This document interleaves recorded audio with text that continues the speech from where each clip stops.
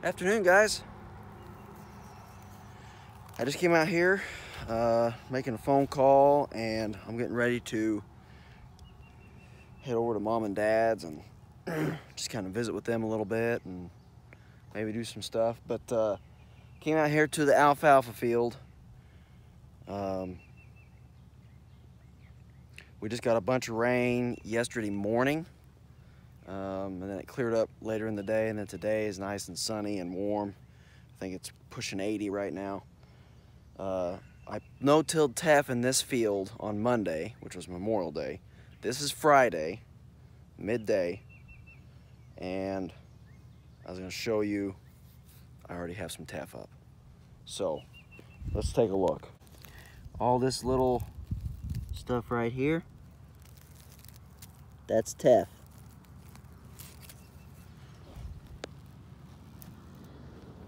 It's Teff. Teff. It's very small, but it is there. So I think it's gonna do okay. Okay, Kate, you want to tell them what we're doing? It's not. Okay. We are going to hook the trailer up. We're going to get a load of round bales, take over to Mom and Dad's as we go. Yeah. And then we've got a guy coming to get 90 square bales. So I'll be over there for that.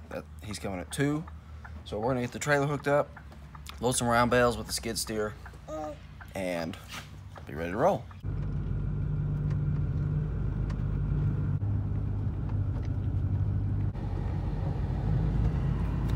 Across the road, we got those bales staged. We got those bales staged over there, and then we're gonna go back and get the skid steer and the stinger. Neighbor's out riding the horse.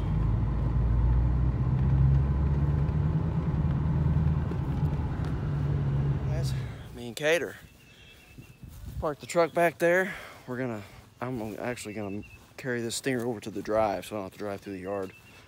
I don't think it rutted up too bad, but skid steer's pretty heavy and it don't have a lot of surface area on the ground. So I'm gonna manhandle this thing over there, and I'll show you.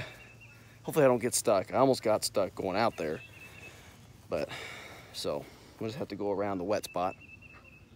I'll show you. There's actually some water standing over here in this field, which is not good, but all right, get this thing moved, get the skid steer, get the hay loaded. Right, Cade? Move the tractor and the drill out of the way. Now we're gonna get the skid steer and hook the stinger up and be ready to roll.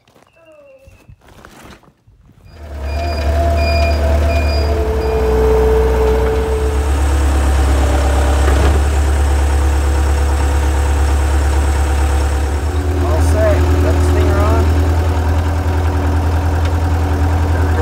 Because this thing's pretty worthless in any kind of slick, wet, moist areas. So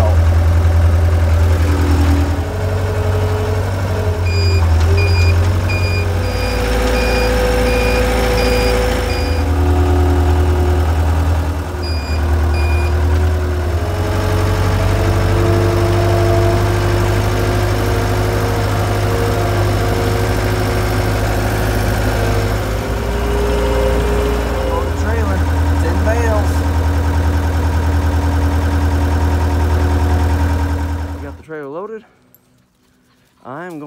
Me and Kate's gonna put our stuff in here, and we're gonna pull the truck down here to the road because I like to make sure that it's actually gonna move. I do have 4-wheel drive. I obviously have street tread on my tires, so it doesn't look like it sank too much, but getting going is the problem.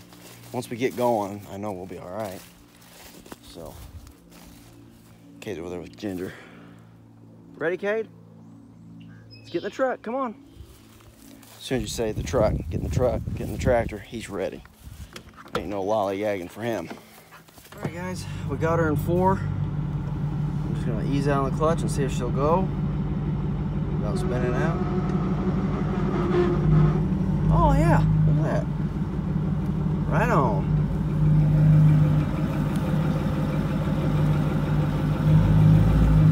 Right out here, see the water's going in.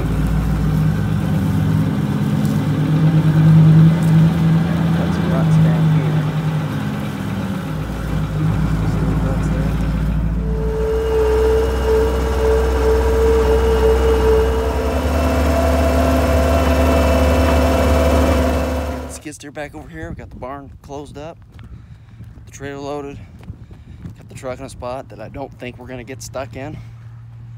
We're ready to get in the truck and head to Mama and Papa's, right, Cade? Right? He's watching these trucks go by. Ah, look at that rig there. Oh. Clover over here is doing pretty decent, really. We're definitely wet from that 4 or 5 inches of rain. Yeah, Kate's talking about this load of hay here. However she blows, ready to roll. He likes riding in this truck, because I'll show you what his view is. Oh yeah, that's his view. You can see Ginger back here. Well, she's standing up, not when she's laying down. All right, ready to roll, Cade? Okay, here we go. Oh yeah, she's going. Rolling.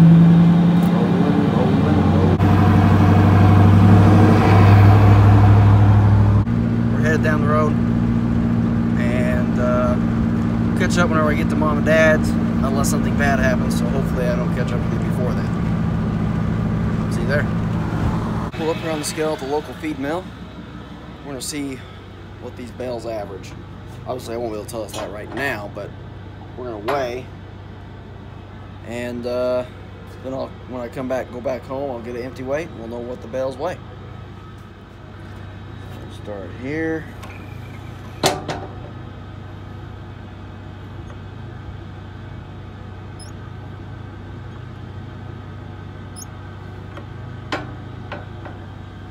Okay, so we're right around that 20 mark.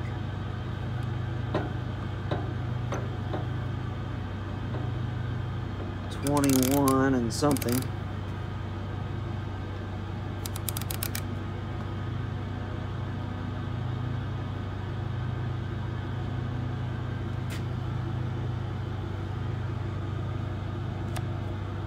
Looks like.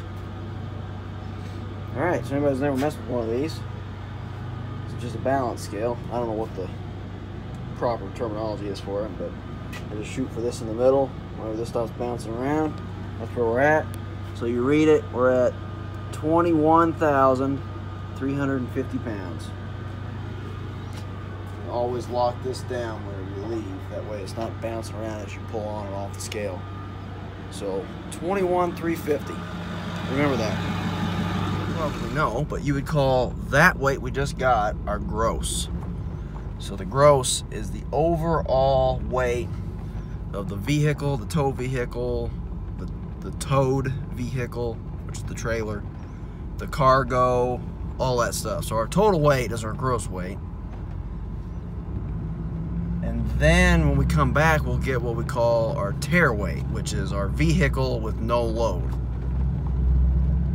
And then our cargo weight will be the difference between those two weights. So 21,350 minus whatever our empty weight is will be what our weight for these 10 bales is. Then we'll divide that number by 10. We'll get an average bale weight for 10 bales. So, all right, let's get the dads and get these unloaded. I just gotta figure out what we're gonna do to get them unloaded, where we're gonna put them, all that good stuff. First, we gotta get Cade out and get Ginger out. I haven't forgot about you, big boy. Were you worried? I need to show that dog licking his back or his feet, his butt or his fingers first, and then show he's licking somebody on the Go get the mama. Yeah. Trista. Trista. Well, thank you, baby boy. Look at that. You excited? All right, guys, we loaded out 90 bales. Got those 2 partial stacks from the stacker down here out of the way, and some of that stuff out of that up there. They're a happy couple of customers. Right, Cade? Now we're gonna unload the round bales, hopefully. All right. See if she'll start.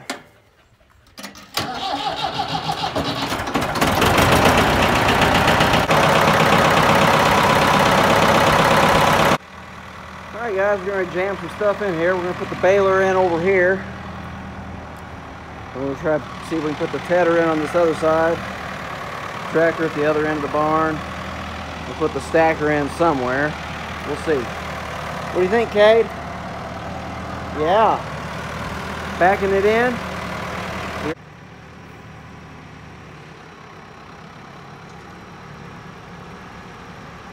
And the tedder.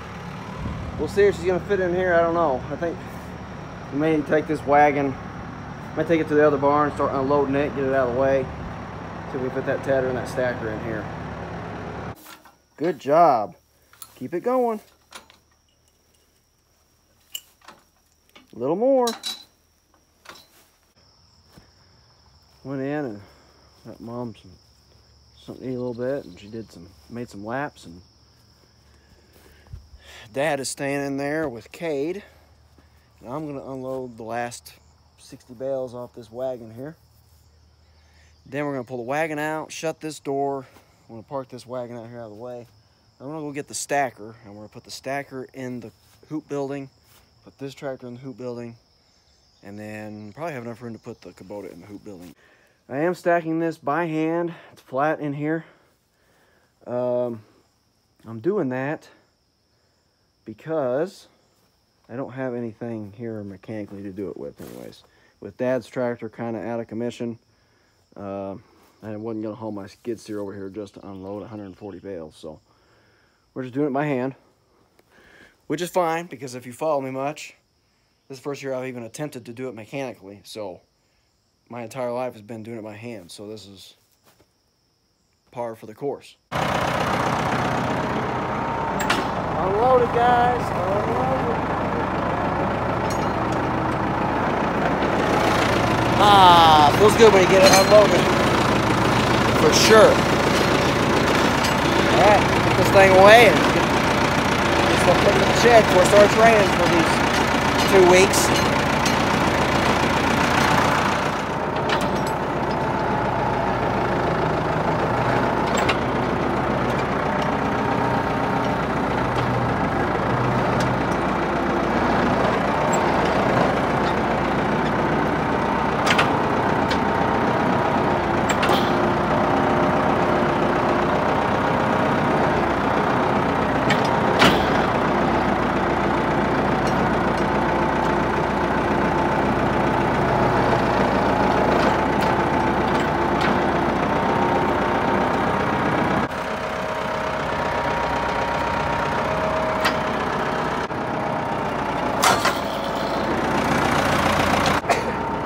Got some help out here.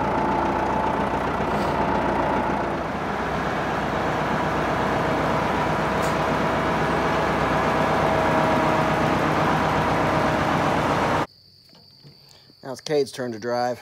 Go ahead, Cade, drive it. Drive it. There you go. He loves his tractors. Sure enough. Kind of like he left the brake on or something.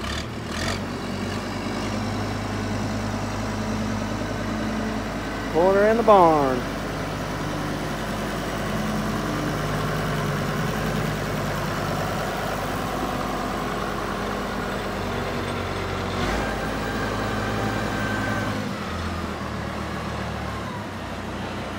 Got the stacker in, got the tedder in, got the square baler in, got the other tractor in, all the hay in.